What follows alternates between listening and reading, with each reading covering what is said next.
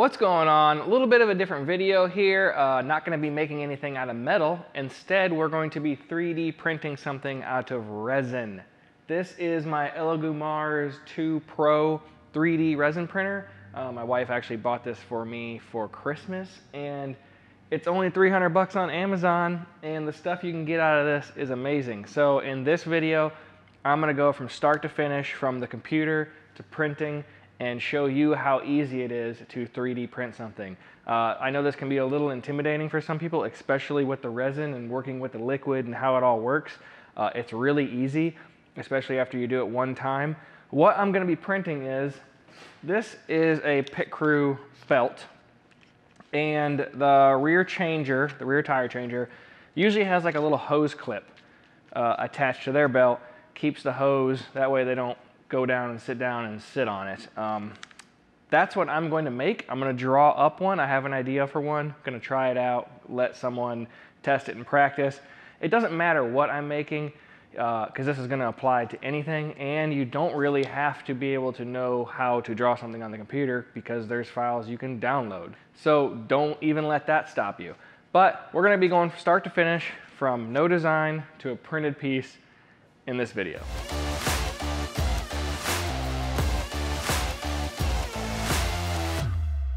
Okay, I'm going to open up Fusion 360 here. I'm not going to spend a ton of time with how I'm actually modeling this. Maybe that'll be a future video. This is more just about the workflow. I'm going to quickly model this up, and then I will show you the next step to get it to the printer. You don't have to do this, like I said. This could be something you downloaded off the internet and you would import it into here and do this same process at the end.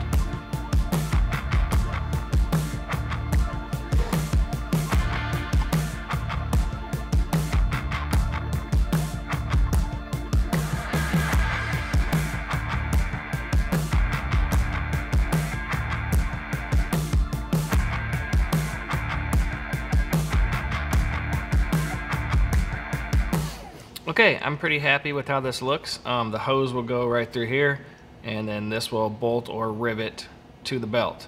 If you were to just download a model off of a website like Sketchfab or something and import it into Fusion, it would look just like this. It'd be a 3D model, but the smoothing is kind of a simulated smoothing, so for it to be printable, we have to turn this all into a 3D mesh.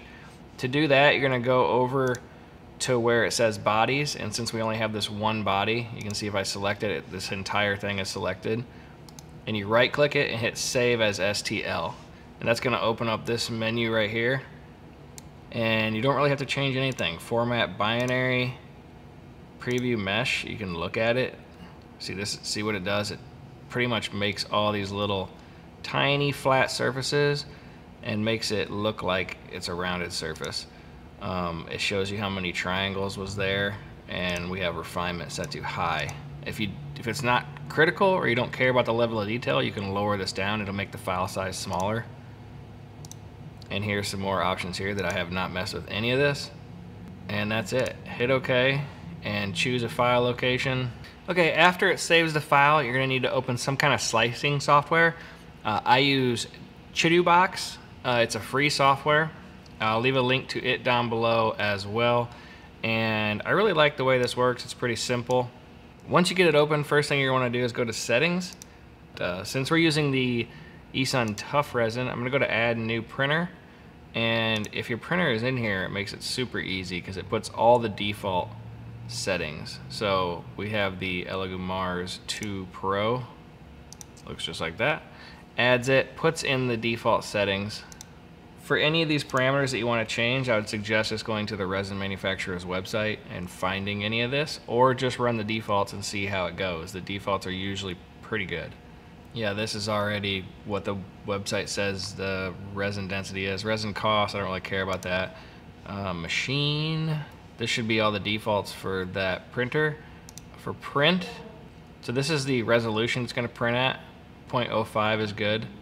For exposure times, the eSun website recommends bottom exposure of 20 to 30 seconds. So right now we're at 35. I guess I'll lower that. And then 8 seconds on every other layer. So this needs to come up. And then I can hit edit profile name. So when this is selected, this is what it'll be using.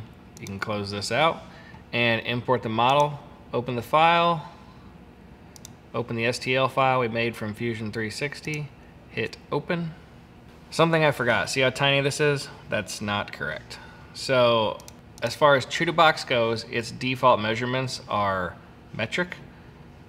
You can draw in either one, but you don't have to redo all this. All you have to do is change your document settings up here and change the units to metric. And then we're gonna resave that STL file and then re-import it, and it should be fine.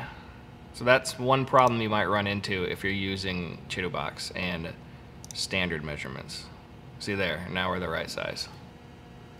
For this one, I want to try to print 2.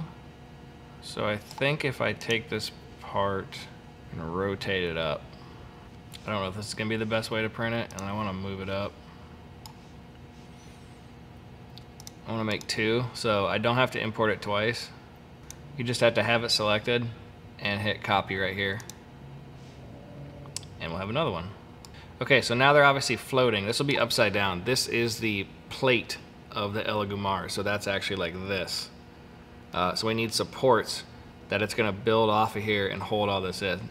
And in Chudobox, it does that automatically right here. Just go to this. We're gonna do medium supports since these are pretty bulky. Sorry, I wanna select both of these. Medium weight supports, you have light, medium, heavy. I don't know, maybe we will do heavy. These are pretty beefy stuff. And once you have that selected, you just have to come down here and click all, and it's gonna add everything it thinks it needs. Just like that. The way this does this down here makes it much easier to pull off the build platform too when we're done. Okay, once it's looking like this, all you have to do is click on slice. You can see that our settings were saved, 8-second exposure time, 30-second bottom layer. Hit save. And you can go to open folder, so you don't even have to locate it. Once you save it, it's gonna be this CTB file, and you're gonna have to put it on a flash drive that you're gonna take over to the printer.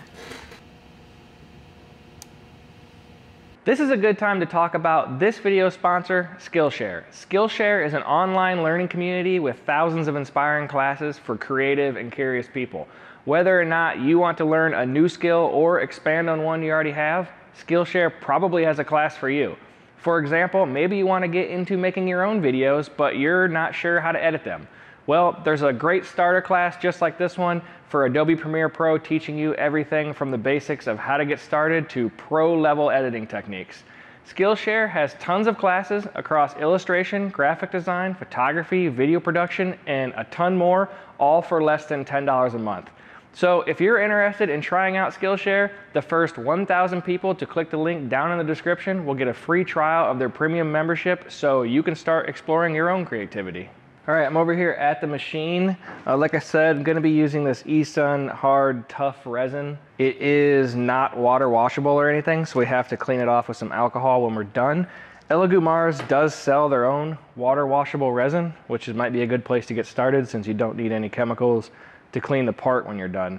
Either way, everything else is pretty much the same. This is pretty much how the printer ships, just with some protective stuff in it. This is the build platform, so it actually builds upside down since the resin goes into here. This is the actual tank that you pour the resin into. It's aluminum and then has a clear plastic on the bottom.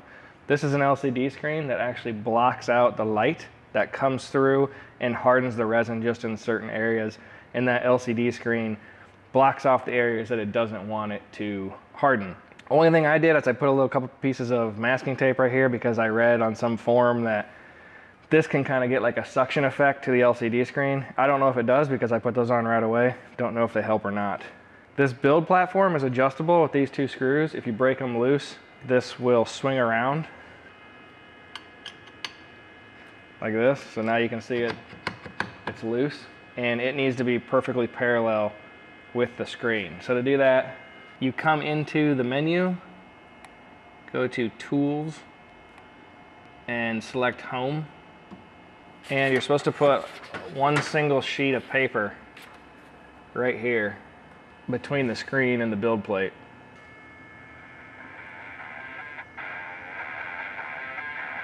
Once it's down, you know it's squared, you can tighten these up. I know this is this machine specific, but I'm sure a lot of this applies to other resin printers. And then you want to check the resistance, and it should drag out evenly on both sides. Not too tight, not too easy, which this one does. If it doesn't, you can bump it up and down until you get a desired resistance. You don't want the paper to be impossible to pull out, and you don't want it to pull out loosely. Once that's done, you can raise it back up, and then put the resin tank back in. It's important to make sure the resin's all shaken up so nothing's settled or separated, and then just pour it into the resin tank. I'm gonna fill this up to the max line because I'm making 2 parts and they're both pretty thick, and we'll strain out and save the extra at the end. To get the actual file on here, it's pretty easy. All you do is take that USB that we created earlier, goes right in the front, go to print, and you just find the file. So right here I have it in belt clip V2, and it's actually there, belt clip V2. If it wasn't, this would be like all the files that are, or folders that are on the USB. So I made a little Among Us guy before. Here's belt clips, belt clip V2, and it shows the parts right there. And all you have to do is hit play. The build plate is gonna automatically lower itself down in, and it'll start doing it layer by layer. So you can see how relatively easy this is, especially if you downloaded a model and that's all you had and you just threw it on the USB. Like, there's really not much to it. Just to keep dust and everything out of here, put the cover back on. And right on the LCD screen, you can see exactly what layer it's on, how much time remaining there is. Right now it's creating the little base plate that it's going to build the support structures off of. So it'll build those little flat plates and then the little support structures and then start making the parts. You can see that this has an estimated time of 9 hours, 11 minutes.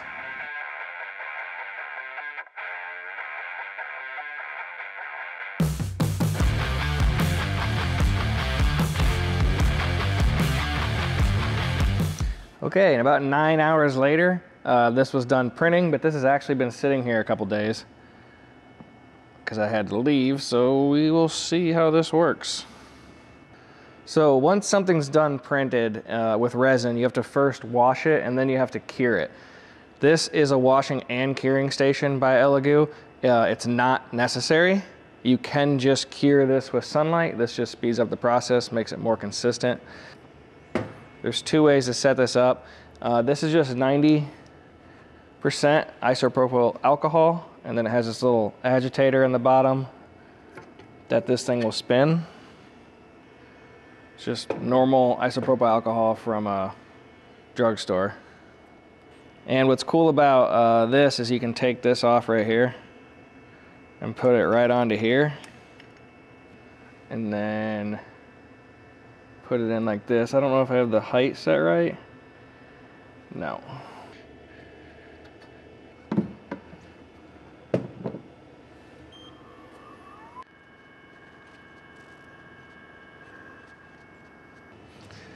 Once the timer's done, about 3 minutes, 3.5, whatever. The longer you do in alcohol, it seems like it dulls the prints.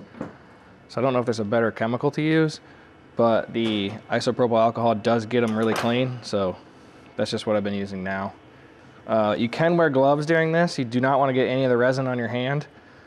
So if you're doing anything that involves touching it, especially before it's clean, make sure you're wearing gloves. This is just water. Looks like this won't really fit in here, so I'm gonna throw some gloves on and pull it off the build plate. Like I said, I don't want to actually touch any of it.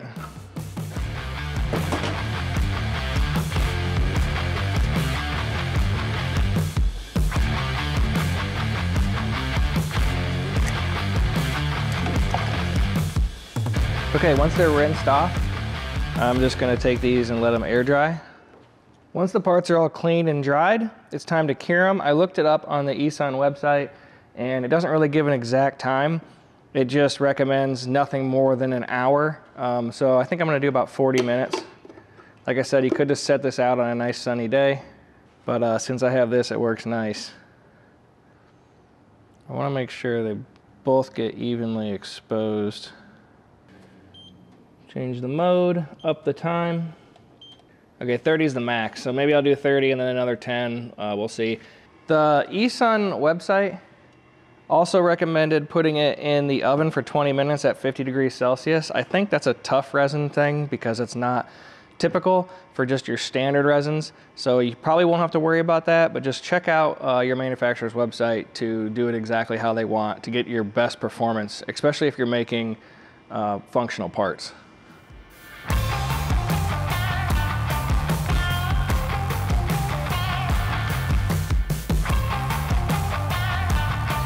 Once it's done curing under the UV light or out in the sun, the last thing, all you have to do is remove all these support braces. So I have some flush cuts here, and this pair actually came with the printer. Super nice.